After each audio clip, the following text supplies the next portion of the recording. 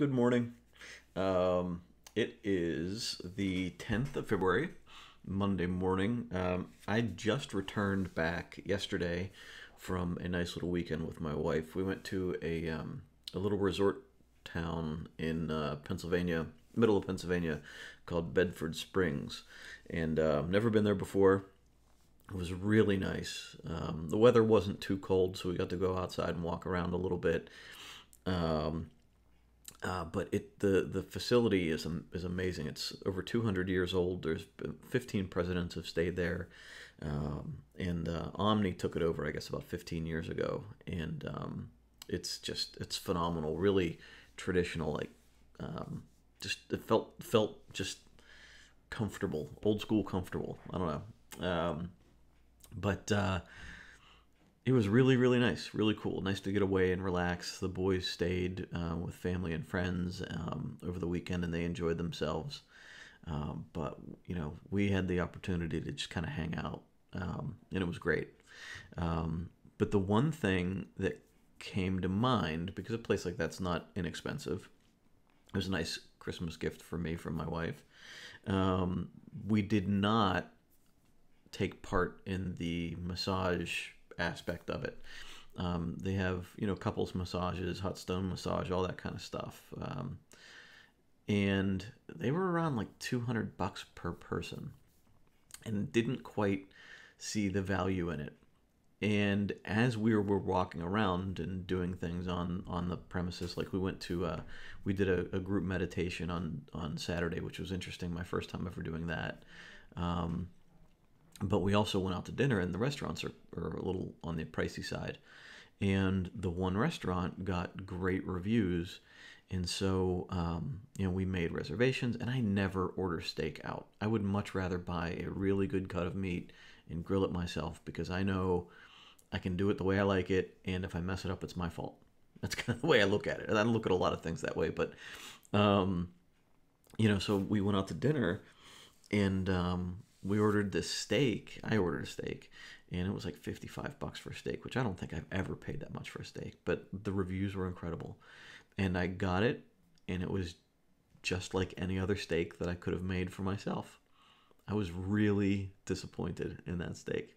But my point is this: is that, like, we chose not to get the massages, basically because I've never had a massage before aside from at my chiropractor, and I figured that I don't know that I could understand $220 in value of a massage. Maybe I should first go to like a local Massage Envy or something and pay 50 and see if that's worthwhile for me. And then maybe next time we ever go to a place like this, I might see more value in it. The steak. I don't want to pay for anything that I feel like I can do myself better. And we can take this into anything. Like we talk about it all the time here at Define Life. How do we give people more value? But I think it can also go into relationships. I think it has to go into relationships. When couples or friends or business associates offer each other equal value, when there's equity in that relationship, then the relationship is healthy, and the relationship goes well, and both people grow within it. But when there is somebody in the relationship not offering value, when there's somebody in the relationship that's constantly taking and taking and taking, it's when it becomes toxic. It's when it can become abusive. It's those types of relationships that one person, well, both people are probably suffering, but one person is feeling drained constantly because the other is always taking and taking and not giving anything back. So I get my recommendation for this week, and after thinking about this for the past couple of days, the way I handle it is that I look at the relationships that I'm involved with and identifying who um, I'm not giving the proper amount of value to, but then I'm also looking at the relationships that are taking more value from me, than it offers me. So you can exchange value for energy or consideration or caring or love or whatever, however you want to say it. A lot of people might react harshly to value, but it's the truth. The best relationships are those good relationships where both people get and give in an equitable manner.